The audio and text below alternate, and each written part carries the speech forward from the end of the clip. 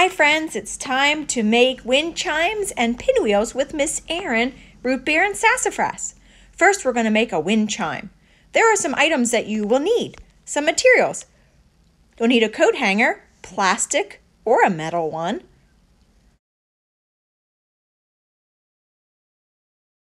You'll need scissors. You'll need string, yarn, twine, or fishing line. And you'll need metal items. Could be tools or kitchen items. Look around your house and see what you can find, and make sure you ask your grown-up if you can use them. Then you will tie them on to the coat hanger.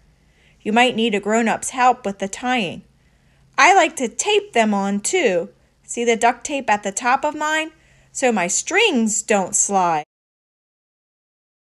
I like to play with the length of strings and the sounds that the different items make as they bump against each other. You can also try to make a wind chime using natural items like sticks and pine cones. You can also add a decorative touch by adding some beads or feathers to make your wind chimes look pretty as well as sound pretty in the wind.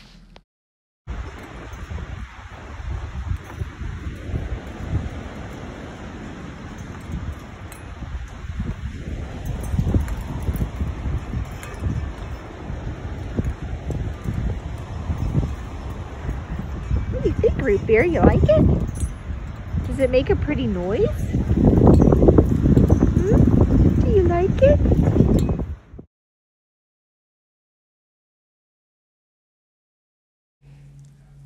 Now I'm going to show you how to make your own pinwheel. And then you can keep making them and making them, as many as you'd like. You will need a glue stick, a pencil or tree stick, paper, scissors, and a thumbtack or a small nail. You may also want to grab some crayons or markers if you want to decorate your pinwheel. If you want to color your pinwheel or decorate it, make sure you color the piece of paper first before we start folding and cutting it. Go. All right, friends, so I'm going to show you how to make a pinwheel. First, you need a piece of paper. It can be any color. And it can even be white. And you can see my paper is what shape? It's a rectangle. And I need to make it into a square. So what I'm going to do is I'm going to fold it so that it looks like this. You might want your grown-up to help you. It helps me make a square.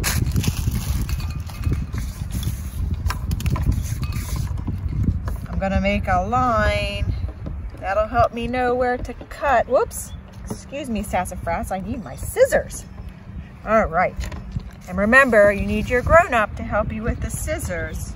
Now remember that, Sassafras.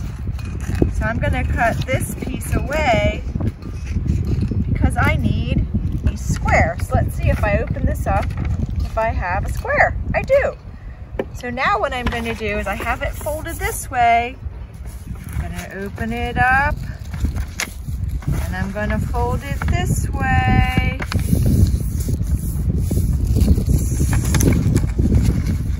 So that when I open it, you can see that I have a line here and lines here. And now if you want to color it, this is the time to color. Let's see. I have my crayons. Uh-oh. Root beer, you going away with my supplies. Bring my supplies back. Here, I'll help you. All right, you gonna help me color? After I'm finished coloring, I will need to make some cuts. So I need some scissors. All right, so I am cutting on all 4 corners, halfway to the center. See how this is? And then what I'm going to do is find my glue stick. Let's see. Aha! I have one. And then I'm going to put a dot of glue in the middle. Are you okay? I'm going to put a dot of glue in the middle like that. I'm going to bend one corner down. I'm going to put another another dot of glue on top. I'm gonna bend another corner down. And I don't want to bend this corner down, I want to bend the one farther away from it. And I'm gonna put glue on each one.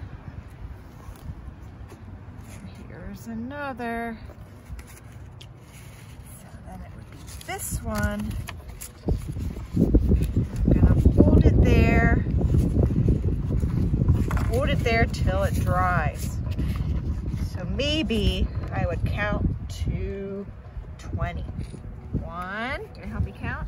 2, 3, 4, 5, 6, 7, 8, 9, 10, 11, 12, 13, 14, 15, 16, 17, 18, 19, 20.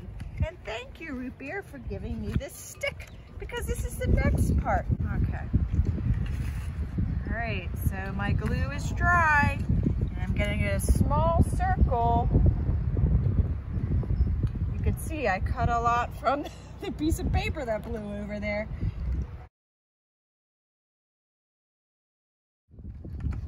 All right, friends.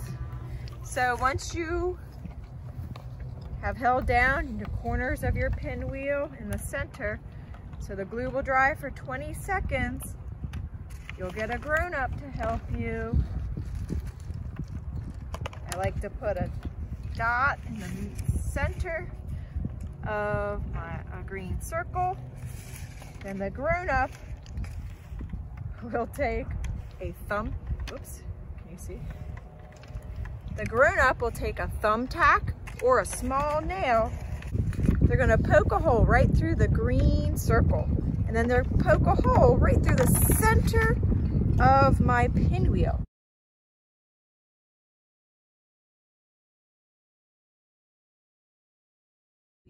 And then you could choose to put your pinwheel on a stick that you find outside, like that.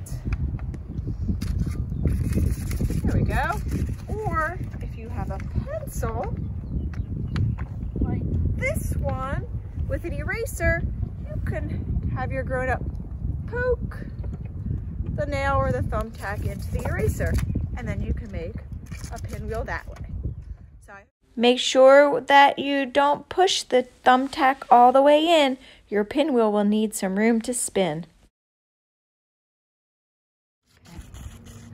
All right, friends. So I hope you have fun making lots of pinwheels with your family and making wind chimes as well. So I'm gonna clean up now. My helpers, my goat helpers, Sassafras and Root Beer, have made a lot of mess. Stay tuned for some bloopers and some funny videos. Here are some funny videos of the goats of Sassafras and Root Beer. My favorite is when Sassafras has a pinwheel encounter.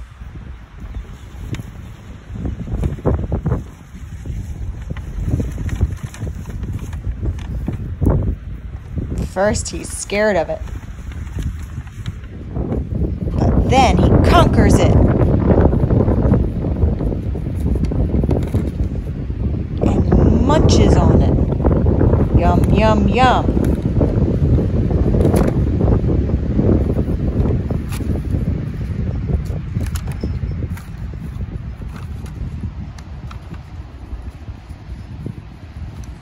Sassafras is not afraid or scared of that pinwheel anymore.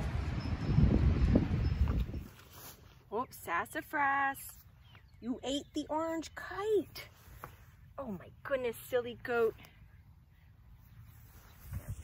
Hi, Sassafras and I have a song for you. This is how it goes. I like kites, I like kites. They fly high, they fly high. They keep on spinning round and round. Sometimes they even touch the ground. They fly through the air without a sound. Oh, I like kites. I like kites. Do you like kites? Oh, you wear me out, Root Beer and Sassafras. Aw, thank you for the kisses. Root beer? Root beer. Did you fall asleep during story time? Root beer. Are you dreaming? Your eyes are fluttering.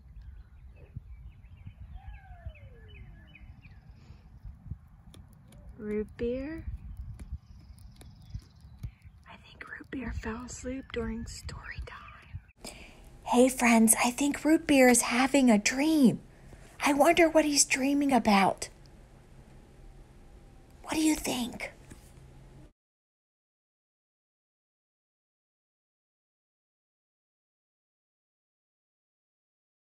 Goodbye, Sassafras. Good night, Root Beer.